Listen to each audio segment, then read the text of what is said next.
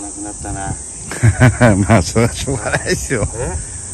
もうどんどんもうちょっとクラブ長くしていくしかないんじゃないですか。長くしたら飛ぶのか。いや絶対飛ぶでしょ。立夫さんも多分47ぐらいは使ってると思いますよ。ジェットはやっぱりバックスイングしっかり取れるからな。まだ取れてましたね。上代くたび出ちゃってんのよ。ああ。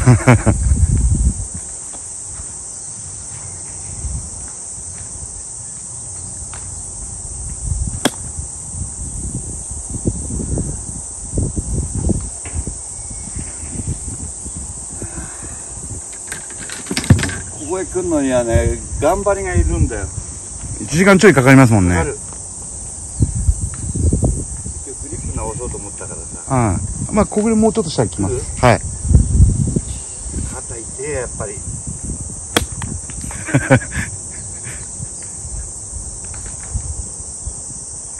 2、3日前ですか。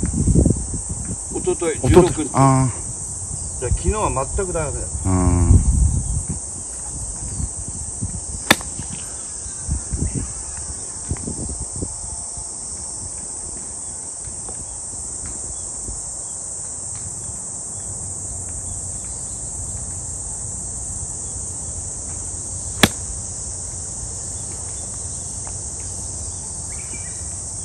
ここへ来る。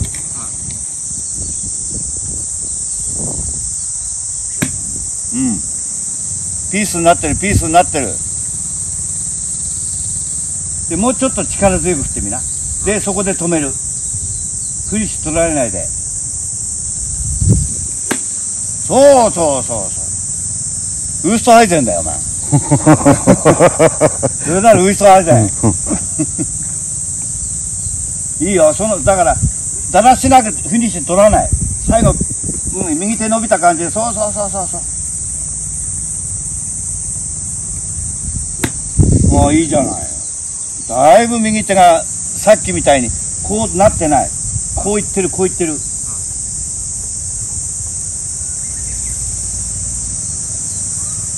強く振ったり、その50を打ったり。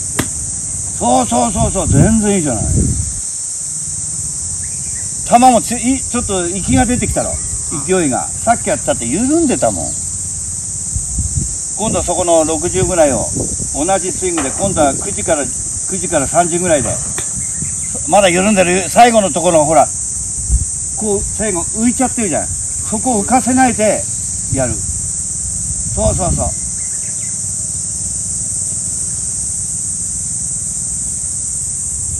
そうそうそうそうそうそう。それで飛ばせるんだから。最後形良くなったよ。もういい。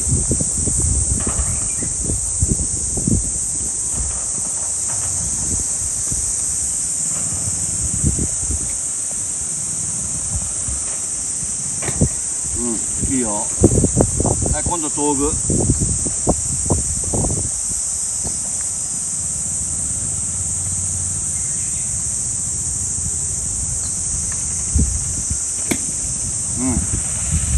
今度ピッチングでさ、このグリーンの向こう側ぐらい打ってみて。向こう、あそこ110ヤードぐらいの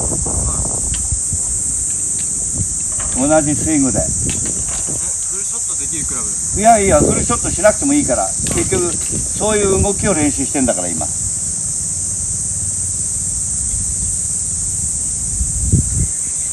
最後まで締まった。最後のフィニッシュ固めろよ。そうそうそうそうそう。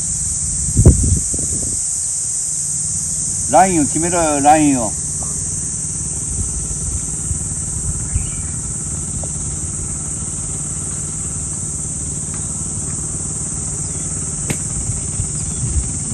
まだ緩んでる。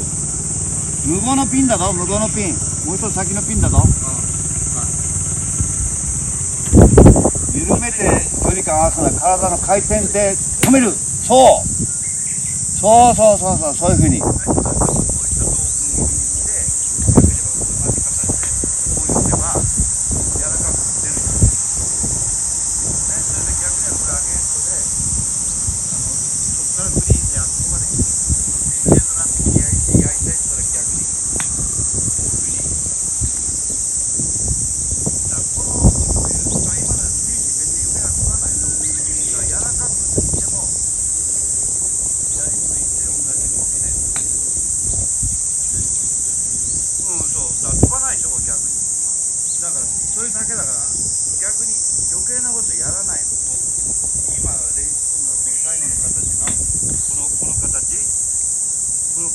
でも作っとけば、あとはその動きの中の左を向いてちょっとバンカー越えだったら同じ動きのこういう開いた柔らかい球、そ